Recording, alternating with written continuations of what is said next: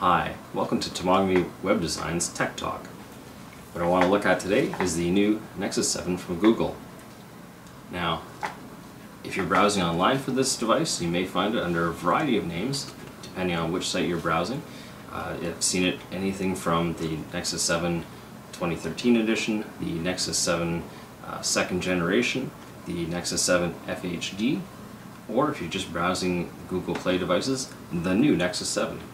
There seems to be some confusion as to what to call this device, but I can tell you there's no confusion when it comes to hardware specs. This new tablet from Google packs some great hardware specs, and we'll look at that right now. Let's open up the box. Here we have the box. Now, my primary goal for this device is to help teach my 2-year-old daughter with some learning apps, and of course I do web design, and I want to have a nice little device to test out responsive web designs on a smaller screen. So I'll be checking that out. First thing that I come across is a little piece of tape across here that I'm going to have to cut. So I'll take the lid off. First thing we see on top is the beautiful Nexus 7 tablet. We'll just lay that aside temporarily. Let's see what else we have under here.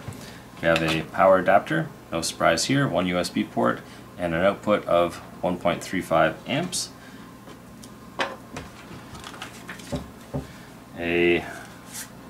How to turn on your Nexus 7 tablet.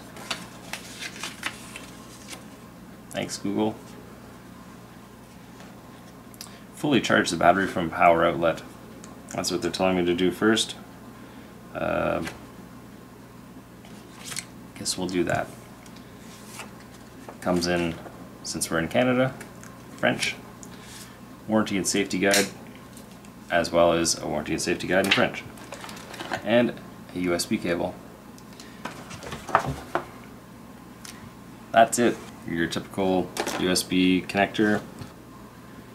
Has the very small USB plug-in, typical on all your cell phones.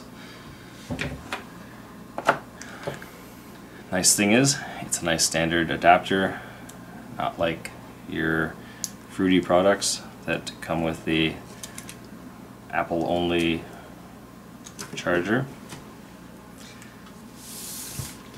Next, the Nexus.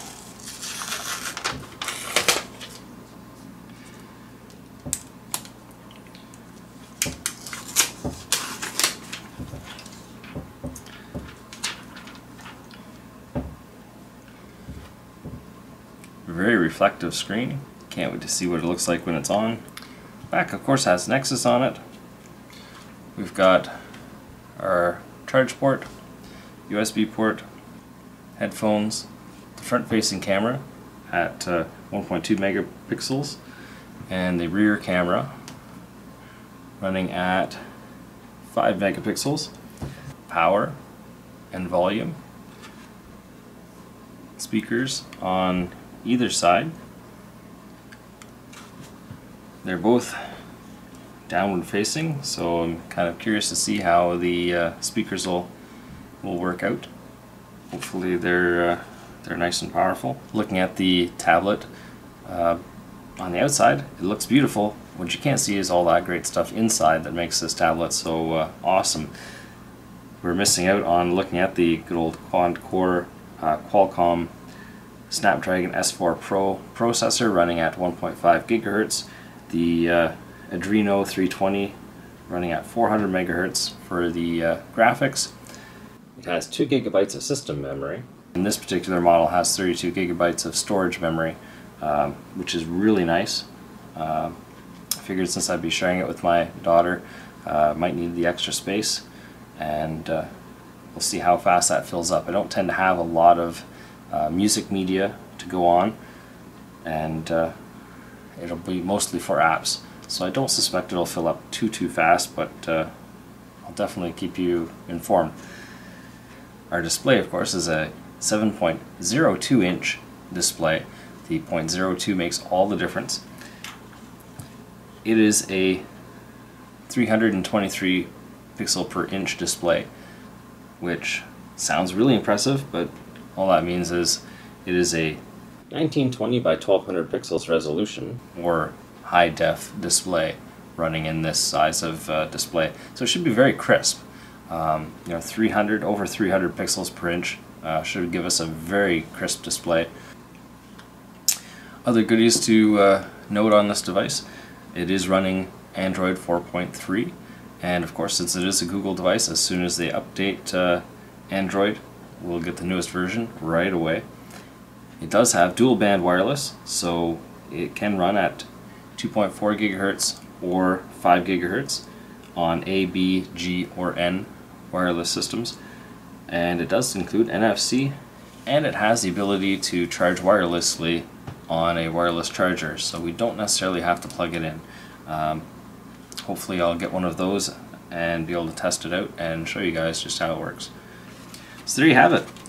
It's the new Nexus 7. I tell you, it's a nice rubbery feeling. Like you can feel my fingers gripping on that. It's a very low slip back, which I'm very pro of. It's very comfortable to hold in my hands, and it's very thin. Nice rounded edges, rounded beveled edges. Overall, really nice tablet, and I look forward to seeing what it can do. Anyway, that's it for this tech tip.